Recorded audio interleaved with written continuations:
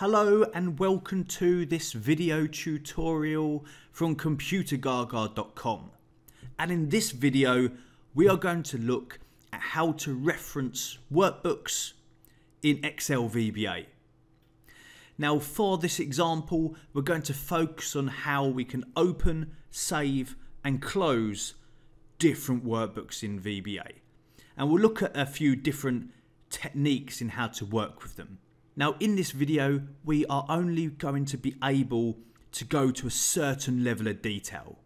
So in the description of this video there is a link where you can enroll in the complete Excel VBA course and you can find more detail there. For this video I just want to focus on typical ways that we can reference workbooks. And for this example I have this workbook on screen with just one sheet and the sales of 5 products for September. Keeping this example nice and simple so that we can focus on the code. What I also have open, if I just switch windows here, is a file called 2019. And in here is all the month sales.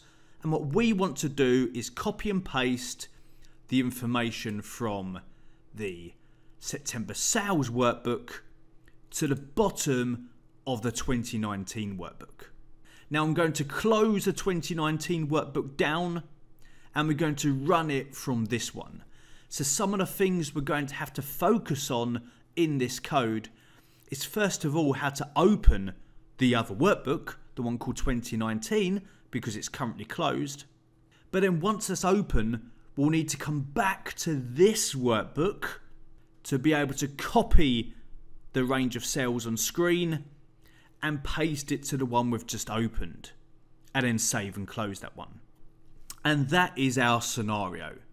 So let's get cracking with that. And I'll switch into the Visual Basic editor.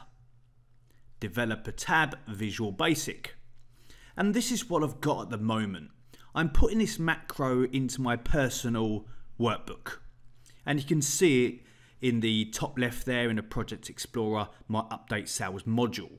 That's where this code currently is, which backs up the scenario of receiving this data on email. I don't want to put the macro in a workbook. It needs to be in the personal macro workbook so it's available to me at all times. I've just got some basic code in here at the moment. I've got the file path of that file that I just showed, which has all the month's sales data. I've got a variable called file path and that has been assigned to it. So it just saves me a little bit of typing and I don't have to worry about that file path, which we already know and is always the same in this scenario. I also have a little message box to finish off. Now let's focus on what we want to do.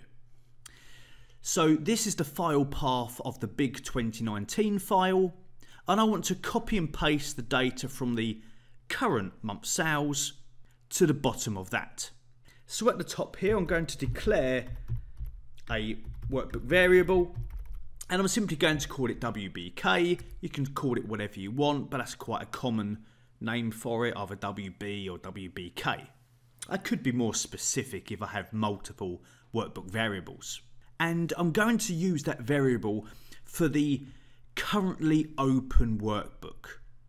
So underneath my file path here, I'm going to put set WBK equals the active workbook. So the current workbook I've got open, if I just minimize this for a moment, is the current month sales. And I'm going to assign that to that variable WBK. If I come back into my editor now, so that when we do the copy operation, which you'll see shortly, I don't have to worry about writing in the name of that file because that may change every month. It's come via email, I don't know what its name is. By setting up this variable, I simply won't need to.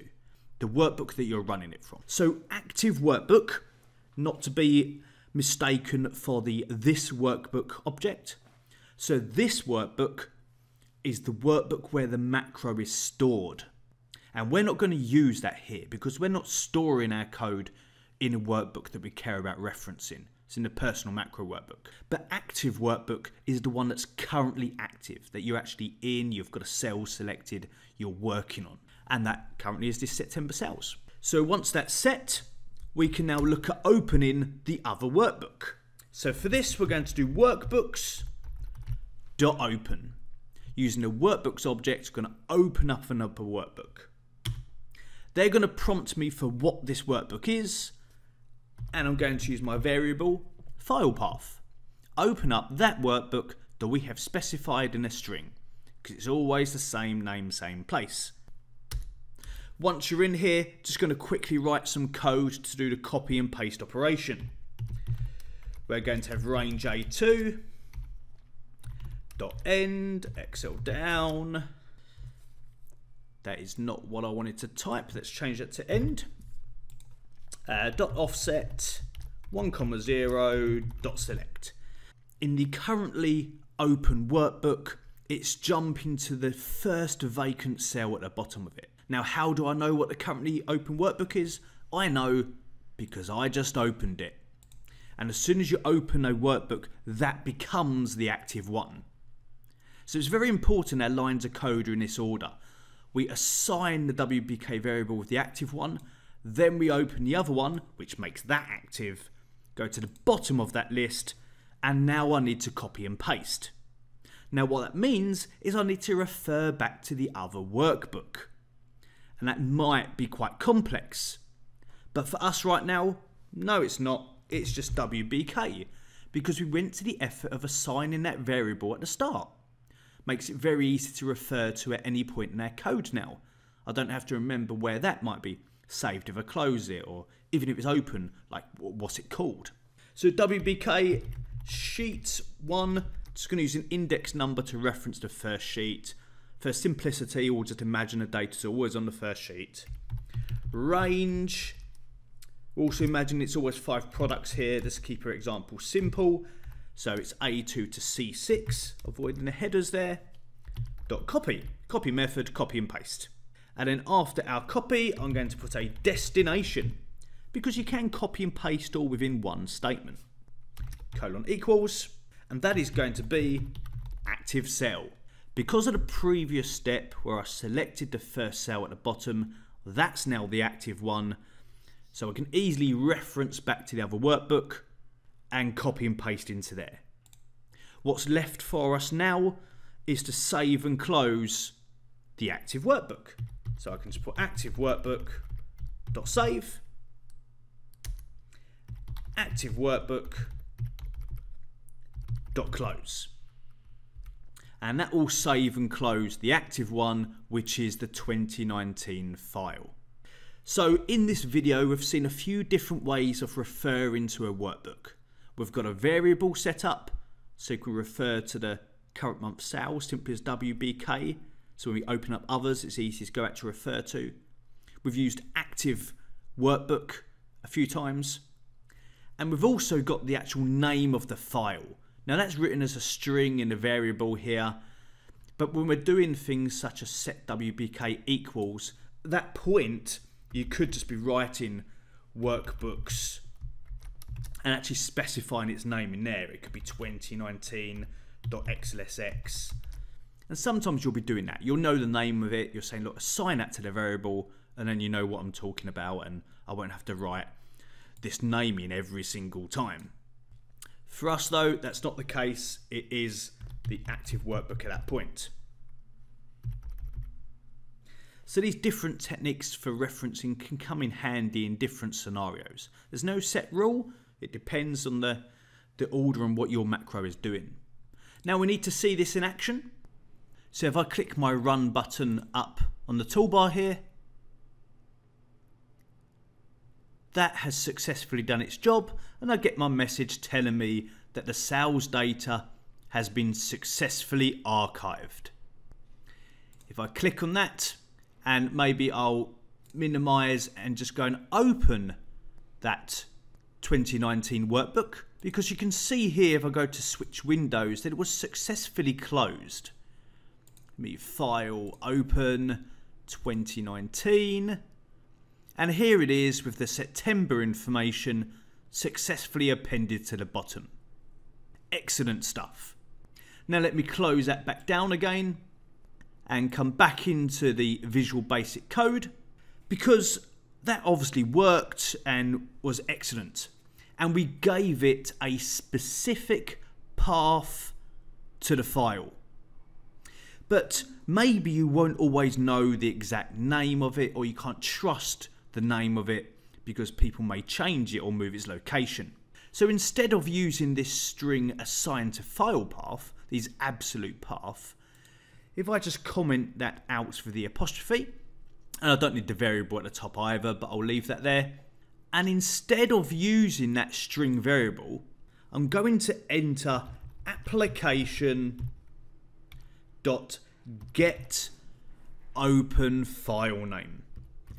Now this method is brilliant. This will open the open dialog, something that users are quite familiar with, and they can navigate and they can select the file, and then that will be opened with Workbooks to open.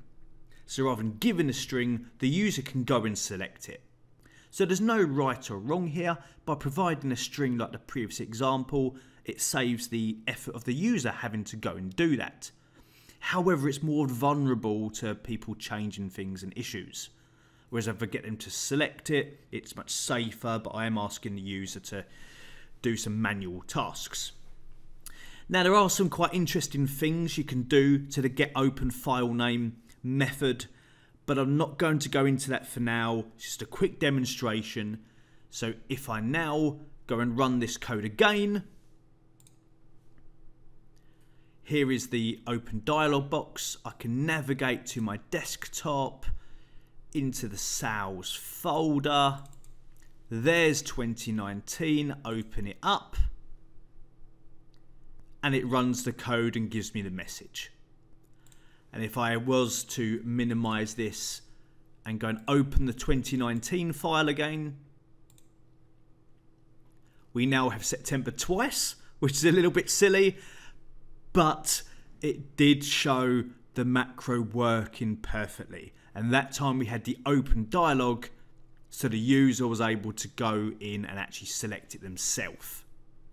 So if I close that down, one last thing I do want to just quickly mention in the code, which is absolutely fine, but where we've got active workbook.save, active workbook.close, doing it in two different steps, just like you might when you're using Excel, I could ignore that save step, and on active workbook.close, there is an argument to save changes. So I could put save changes :=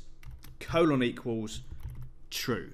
And I can save and close it in one line there, just like you might when you're using Excel yourself. And you go and close it down, prompts you for saving changes, and you go ahead and do it. I hope you found this video useful. Please check out some of our other videos on our YouTube channel and come check us out at Computergaga.com.